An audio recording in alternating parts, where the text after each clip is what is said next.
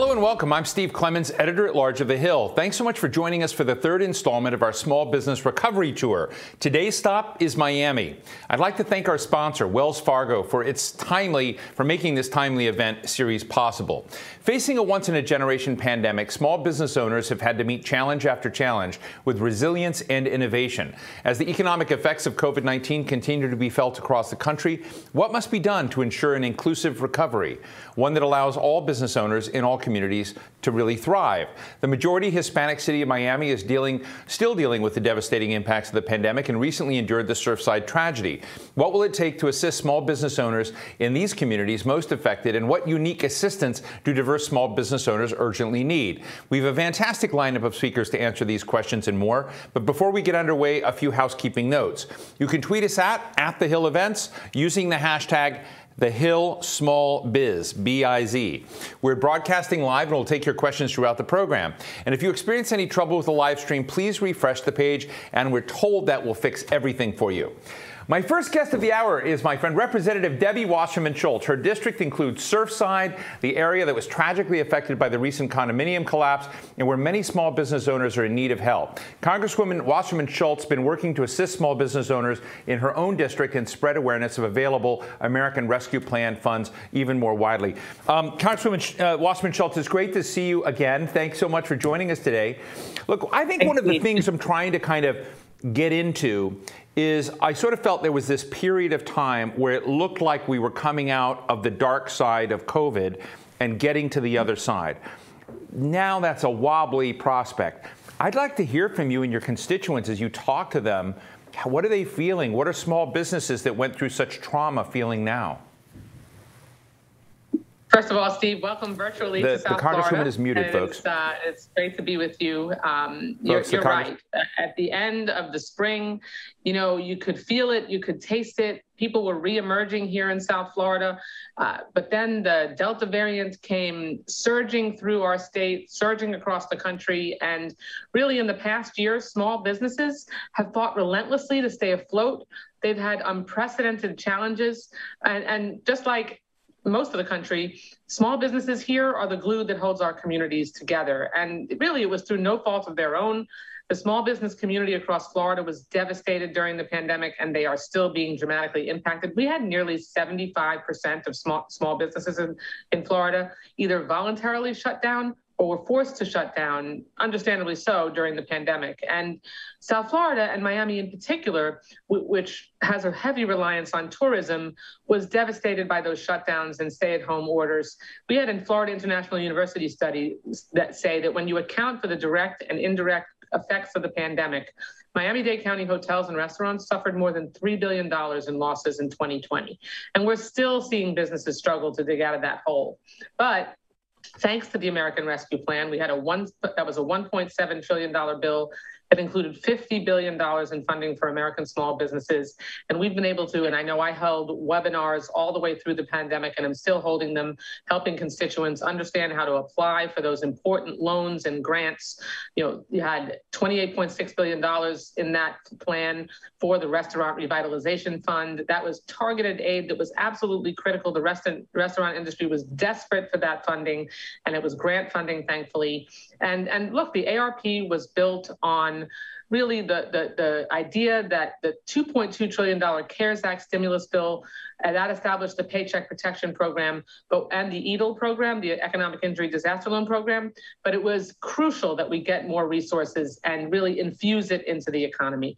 The bottom line, though, just to wrap up, is that we have to get a handle on this virus, and we have to make sure more people are vaccinated, and we have to make sure that we still engage in those all important social distancing and mask wearing and public health guidelines.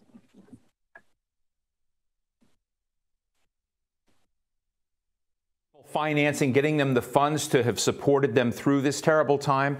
Another part of it is incredible stories of resilience, of innovation. I've seen a lot of shop owners, even restaurants that found, a pathway with digital tools and then kind of partnering up with the support that the government and communities came together. I'd just be interested, if any of these really stand out among your constituents, of these fascinating stories where people were able to turn on a dime and survive, even with, there was support there, but they've changed their business for the better as they look forward, moving forward. No question. I mean, we've seen businesses, Steve, who, instead of their freestanding storefront, they, loaded their business onto a truck, particularly restaurants. You saw a lot more of that type of circulation. You saw pop-ups. You saw entire businesses shift their operations outdoors. You saw municipalities, in some cases in South Florida, some of our suburban municipalities don't allow a lot of outdoor seating for restaurants, and yet they closed in Miami Beach. They closed, long stretches of Collins Avenue and let people let those businesses put that seating out there. So it was an all hands on deck, everybody pulled together. And frankly, when Surfside happened, that's another opportunity where this community came together, not just folks who lived in Surfside, which only has about 5,600 people, but our whole community pulled together because those businesses in that small town were really devastated, and making sure that we could provide them with the information they needed to get access to those loans and grants. And also, I just urge everyone, stop by the main drag in Surfside and patronize a business in Surfside because they really need your help. And are you seeing people show up in Surfside to show their support for that community that was impacted? Do you see a blip up?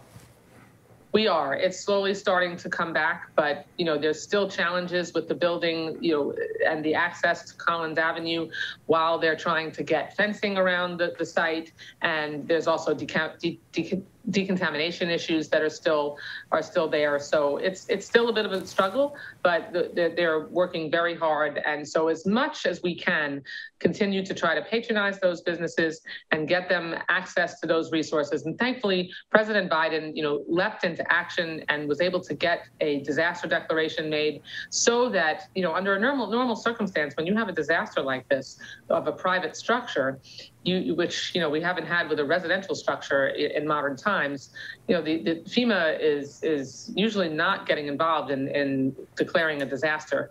But thankfully, President Biden and his administration recognized how unique and critical it was to do that here. One of the other things that's happened, unfortunately, in this country, and it's kind of a function of the toxicity of these times, I guess, is on one hand, American citizens and business owners are getting certain kinds of mask guidance from the White House and the Centers for Disease Control, and they're hearing different things from some governors around the country, including the governor of Florida. How are your constituents navigating this? How do small business owners feel getting orders one way and then being pushed another? Yeah, unfortunately, our governor has been really one of the main obstacles to stopping the spread of the coronavirus here in Florida. He's put obstacle after obstacle in the way, spread misinformation, prohibiting masks from being required in our schools, threatening, actually beginning to withhold funding from our school districts. Yesterday, he threatened to fine local governments for requiring their employees to get vaccinated, when we know that vaccination is the clearest way to make sure that we can stop the spread of COVID. And we've had among the highest rates of COVID in the country with this resurgence of the Delta variant. And it's incredibly confusing, but also grossly irresponsible. The CDC has had adaptive guidelines because this is a unique and novel virus that has never been seen before. So of course their guidance is going to be needed to be updated. But and I just did an Ask the Doctor segment with my public health experts that I've been talking with publicly throughout the pandemic. They specifically mentioned that even if you're vaccinated, because the Delta variant is so infectious, wearing a mask, it's like wearing suspenders and and a belt. It's like, when you are asked to wear your seatbelt on an airplane, but then you can take it off. This is the analogy they used. When it's not so turbulent, but when turbulence happens, then you put the seatbelt back on. That's why there's a necessity, even if you're vaccinated, to wear a mask. You're keeping yourself safe, you're keeping others safe. And we have to make sure that businesses, these business owners, they're smart. They are the ones that made their business successful. We have to let them make the decisions that they know are best for their small business and its ability to thrive. Let me just ask you finally, Congresswoman, one of the big debates in Washington right now, which I think the country is paying attention to, is this difference on the tax and reconciliation package and the infrastructure package, sort of a $3.5 trillion price tag, versus some in the Democratic caucus that are maybe at a $1.5 trillion. I'm just interested in what you think the equities are that need to be preserved in that battle within the, that's just talking within the Democrats. What do you think is key? What do you think is important? What do you think is overdone?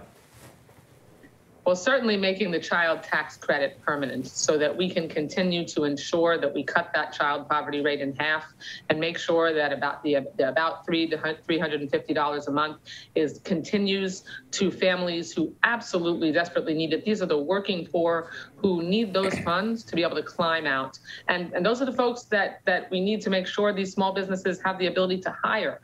Making sure that community college, the first 2 years of community college, so that we can have more people climb that ladder to the middle class. Those are two critical things that I think are important.